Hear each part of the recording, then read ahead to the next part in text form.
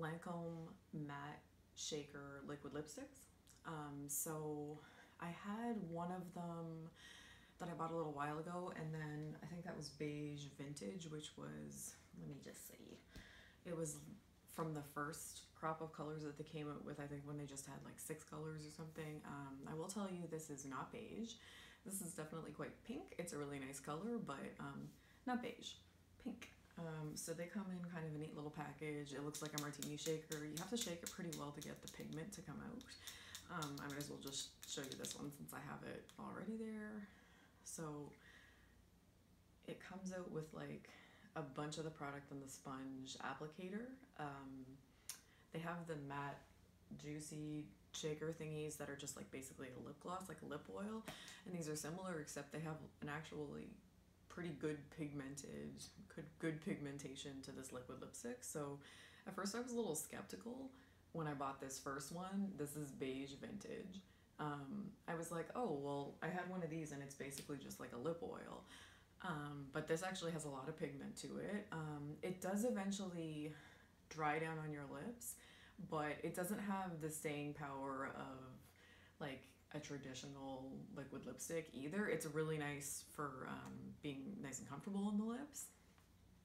Some of the colors go on pretty easily in one swipe, like this one, really pigmented.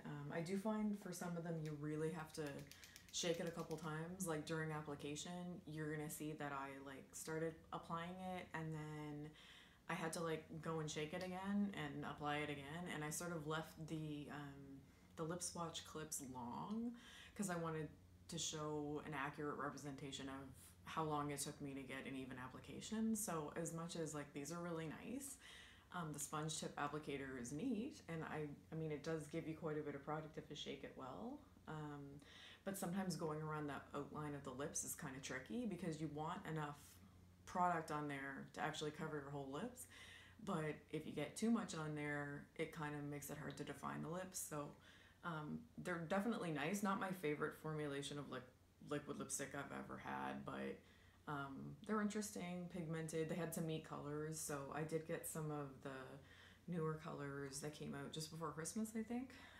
This one is Underbrown. I'm just going to show you guys some swatches on my arm because my arm swatches weren't the best at the end of the video. So that is Underbrown, right next to Beige Vintage. And I'll just swatch the rest of them for you. This next one is one of my favorites. It's called Completely Nut. Interesting names. And see, it's like, you can see from the swatch that you want like a good amount of product on the sponge tip applicator, but the only thing about that is sometimes you have to kind of move it around a little bit to get it to go on your lips evenly. So definitely pigmented, some really nice colors, but a little trickier to work with than your typical doe foot applicator. It is a little gimmicky, I think. This is the lightest color. I hope these actually showed up this time. So we got Beige Vintage is the first swatch, and then Underbrown is second, and then we've got Completely Nut, and this one is called Nude Delhi instead of New Delhi. Nude Delhi.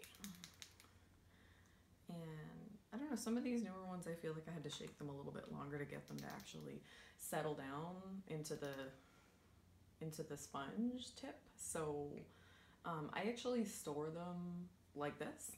I keep them like a little cosmetic bag because I have so many liquid lipsticks just to keep track of like the brands and the types. I just put them in their own bags, but I keep it like this because I find then it's easier to get the pigment out. But that's a really pretty pinky nude Delhi. You can see that this time. And then we've got A Brickadabra. They're all like punny names, which is fine by me. A Brickadabra, and that's like a brick, orangey red. That's kind of nice too because Abracadabra is got the undertone, those orange undertones, and it doesn't turn pink. Sometimes like you can get lipsticks and they think they're going to be like a nudie terracotta or like a reddish brown, but then the undertone is sort of pinky, which brings me to our next one, which is Good Red Olution. I think that's supposed to be Good Resolution. I don't know. This is one of the ones where from the swatches, like online, which is basically just a picture of the container, I thought this was going to be more of a reddy brown, but it's definitely more of like a burgundy with a pink undertone. It's really nice. It's just, it's not as orangey as I thought. So I was a little disappointed when I first swatched it, but that's just because I bought it online and I didn't really know exactly what color it was. So it's not the color's fault. And then this last one, you are going to see in the video. It gave me some trouble. It's called the Royal Brown. And I thought online as well that this one was going to be, a little bit more of like a reddy brown, but it's more just like a brown. I think it's a neat color, and I actually think it's going to look nice on a lot of skin tones. The only problem was I found this one was hard to work with. It was patchy. You'll see in the video, like I outline my lips, and it's sort of like, I try to put more on to build up the color, and it just didn't work.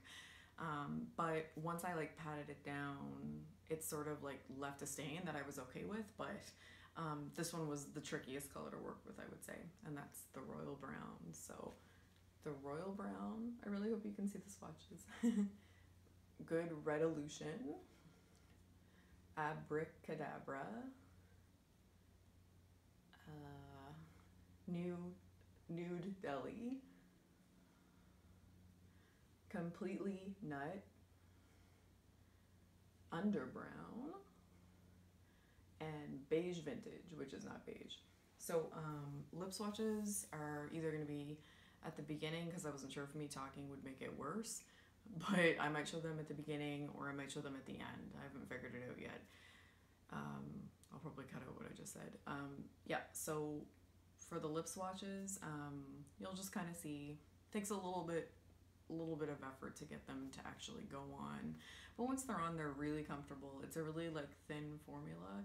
It's just, I think it's more the applicator that makes it a little tricky to define your lips. Some people might want to use a lip liner. I definitely didn't want to do that in the video because I felt like I wanted to give you an accurate representation of just using the product by itself. But they have a ton of colors. I think it's like, oh geez, I think it's like 40 colors or more, something like that. They have a gray, they have so many colors, so I'm sure you can find something you'd like.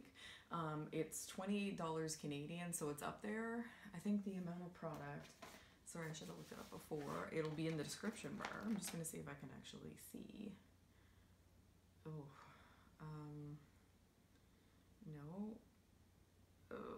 Sorry, I can't tell how much it says, but I will put it in the description bar. Anyway, thank you so much for watching again, and there's the swatches, and lip swatches are coming right up.